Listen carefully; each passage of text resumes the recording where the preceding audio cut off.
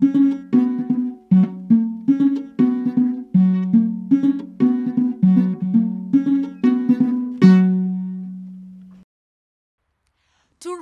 is the second largest of Kenya's 47 counties. This place is known all over the world as the cradle of humankind.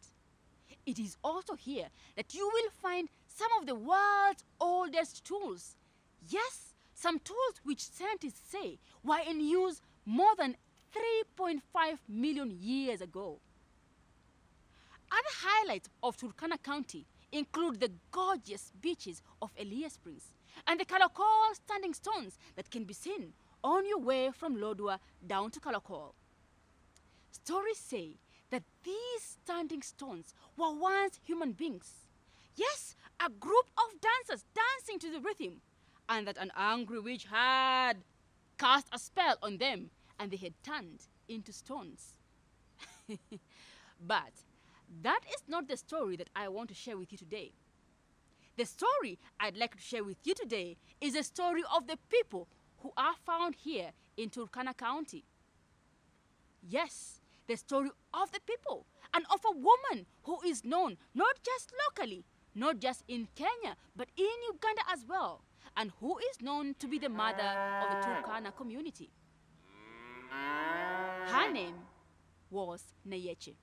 And in fact, the Turkana community of Kenya and the Jia community of Uganda both claim to be of the same ancestor, Nayece.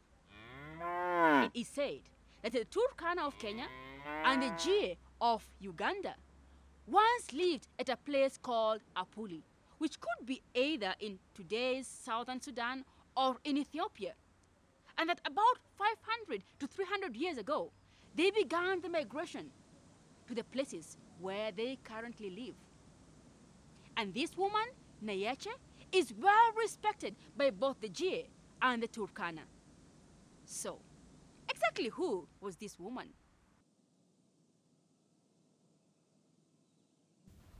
Growing up, it was clear that Nayece was different from the other children of her mother and father. She loved taking care of the animals, of the humans, but she especially had a close bond with other aspects of nature. For example, when her age mates were busy playing house or pretending to be herding livestock, Nayece could be seen spending long hours alone, walking in the forests, or just sitting by the riverside, looking at the water for hours and hours on end, as if she and the water were having a conversation. Therefore, it did not surprise anybody that when she grew up, she chose her aging father's trade.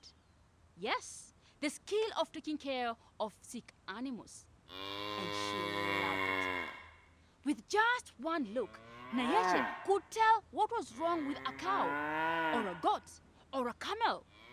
And she especially loved tending to the pregnant animals and taking care of the smaller ones until they were old enough to join their parents out in the fields. And it is during the course of this work that she realized that something was changing. Yes, something was different.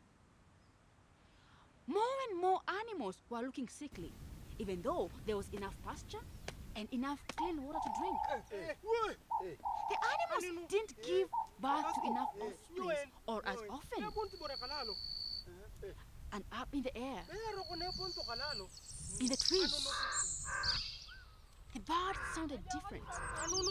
Their voices were not as cheerful as they used to be, not as melodious, but they sang as though there was a foreboding, as if the animals knew something that the human beings did not. And after many days of deliberation, Nayece decided to go and talk to the elders about this. My elders, I have been observing the animals, the goats, the cows, the camels, and the birds in the air, and the rivers. And I think nature is trying to tell us something. I think something is But Nayece said, "No, my elders, the birds are singing something different. The look in the eyes of the camels and the goats and the cows are telling a different story. I think that something bad is coming, and coming soon." The elders were not happy about this. Why would Nayece? Nayece, Kape. Nayece, we have our fortune tellers. We have our medicine people. They have not told us anything about any bad thing coming to us. And look, we have not been blessed like this before. The grass is green, the rain is falling. Oh, come on.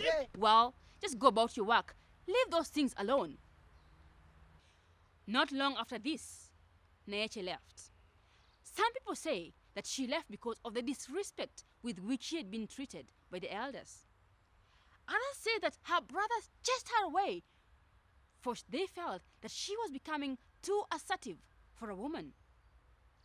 But what everyone agrees is that one morning, Nayece walked away and was never seen. Not long after she left, a famine struck the land. The grass turned from green to brown. The rivers turned into muddy pools of water and soon into dry beds. The animals grew thinner and thinner every day and began to fall off, dead. The people were becoming more and more hungry, and there was tension all over the land. Something had to be done. The warriors and the elders gathered for deliberation. And it is here that Ebei, one respected warrior who had led the warriors into many different raids, many different wars, and brought them back home victoriously, suggested, well, let us have the women going out farther and farther to look for the wild fruits and edible seeds for us. And I will lead the warriors to take the animals farther away where we can find shelter for them, where we can find green grass for them to eat.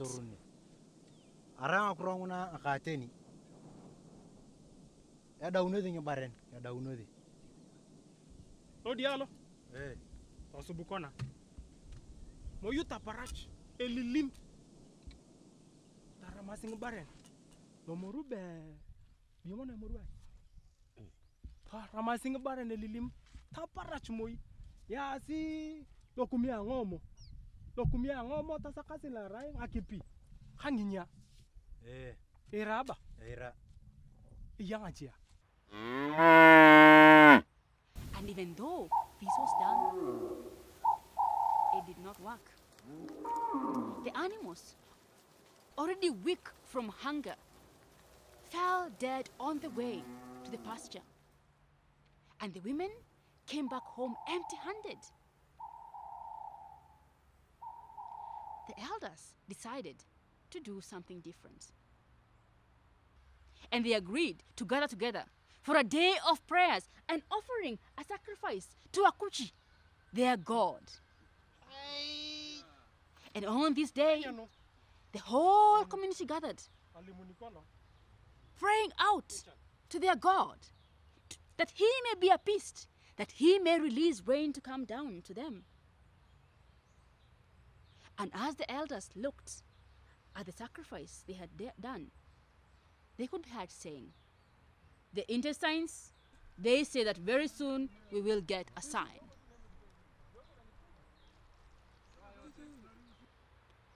Not long after this, something else disappeared. In the middle of the night, Engiro, the treasured grey bull with big horns and a massive big body, just broke out of his shed and set off. When this was discovered the next day, the elders wondered what wrong had they done that misfortune after misfortune was coming to them? It had been hoped that Engiro, the prized bull, would populate the herds once the famine had gone.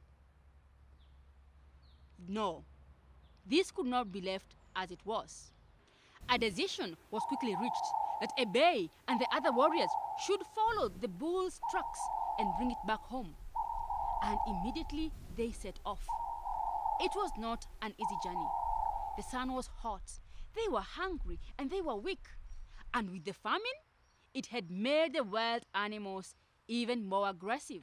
Yes, the hyenas, the snakes, the scorpions were also out looking for food, especially at night. And this forced the warriors to only travel during the day and rest at night for their own safety.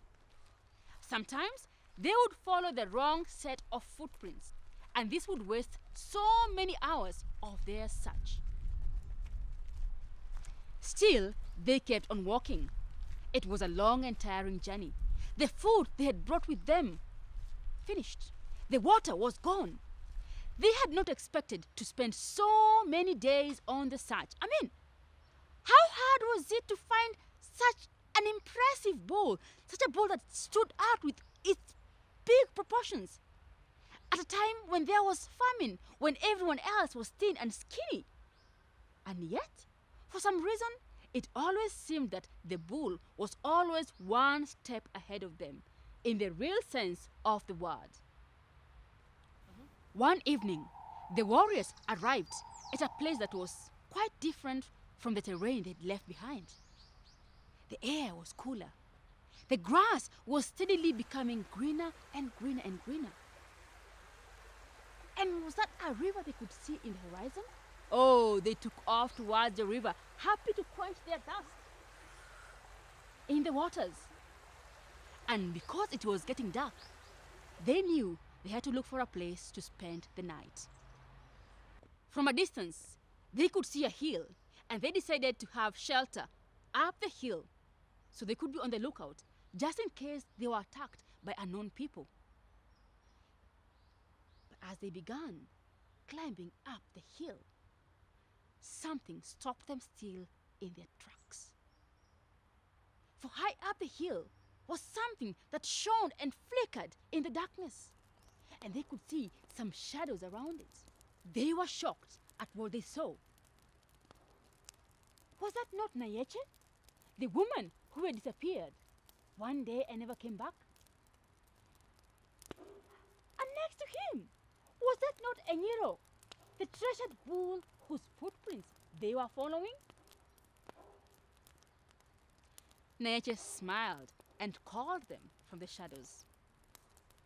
She welcomed them to her home and gave them some food to eat, some nuts to have alongside the food, asking them what their business was. They explained how they had walked for so many weeks following the footprints of this same bull who was right there, and asked how the bull had come to Nayece's possession.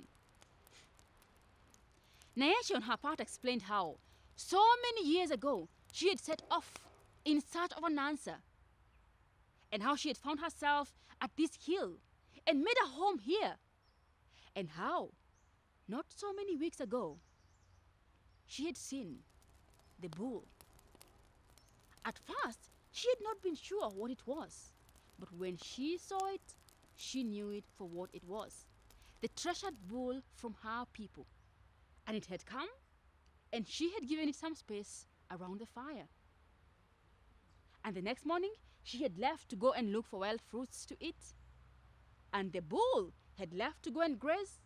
And how she had been surprised that that evening, the bull came back. And this had gone on for days and days and days until the warriors showed up.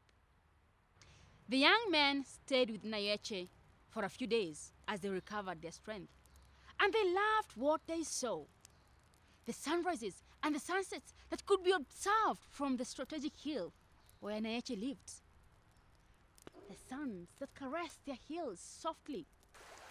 The breeze that came from the river and the lake that could be seen far in the distance. The land unoccupied by people but rich with wild berries and fruits like eongomo, edong, ngakalalio, eongol, and ngakotor were available and in plenty. Why don't you come here and stay with me? Nayece said. The next morning, the young men set off to go back to their home to tell the elders about their journey. But the grey bull, Engiro, would not go with them. No matter how many times they thumped it and kicked it, Engiro remained still.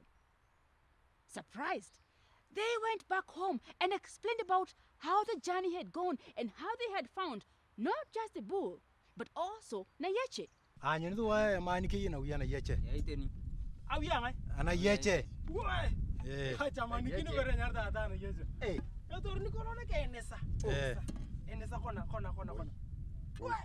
Ko yanyuta. Kyan. Hongena. Nyali bomo. Aturener yina wiya Nayece. And explained about how the journey had gone and how they had found not just the bull, but also Nayece, and that the bull had refused to go home with them. Led by a bay, the warriors also said that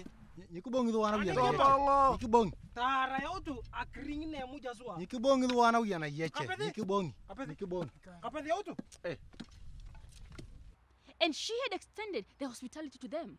She was willing to host them at her beautiful home where things were all well, where there was pasture, where their animals could enjoy, their children could thrive. Some of the elders did not like this. We are not going anywhere. Go back and bring that bull with you. And if he refuses, then kill him and bring us the meat. Yes, we shall feast on the meat of Engiro, the bull. But Ebei and the other young men had already made up their minds.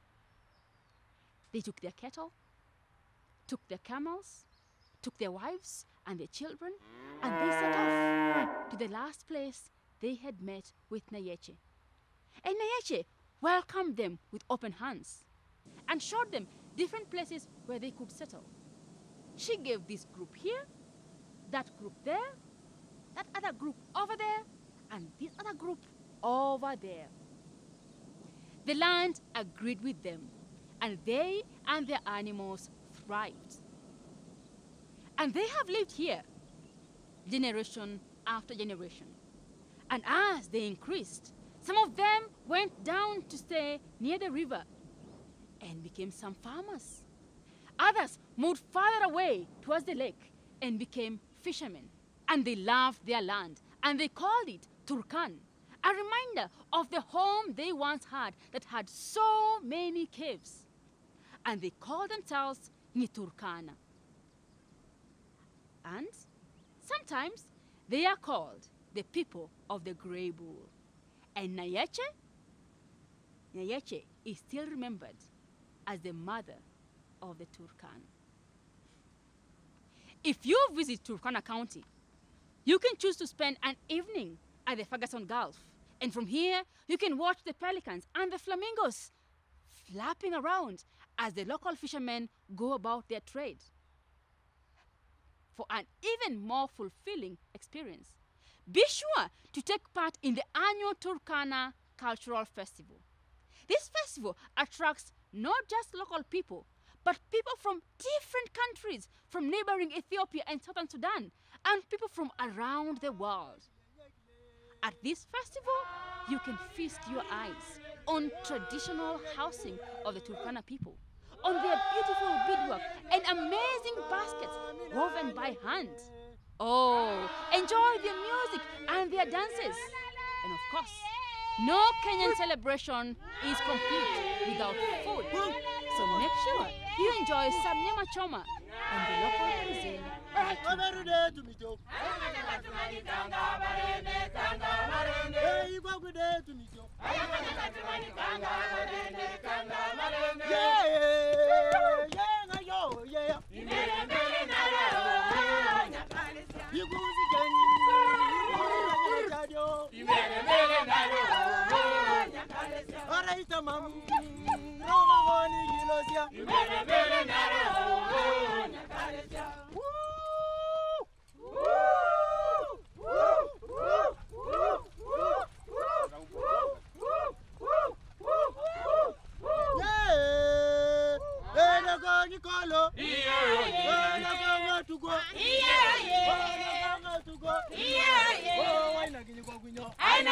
kinyamato. Aina kinyabernyo. Aina kinyamato. Bokaina kimato. Atamata. Bokaina kimato. Atamata. Aina kinyiko. Aina haya. Haya haya. Aina kinyamato. Aina kinyiko kunyo. Aina kinyamato. Aina kinyabernyo. Aina kinyamato. Aina kinyiko kunyo. Aina kinyamato. Aina kinyabernyo. Aina kinyamato. Bokaina kimato. Atamata. Bokaina kimato. Na toto.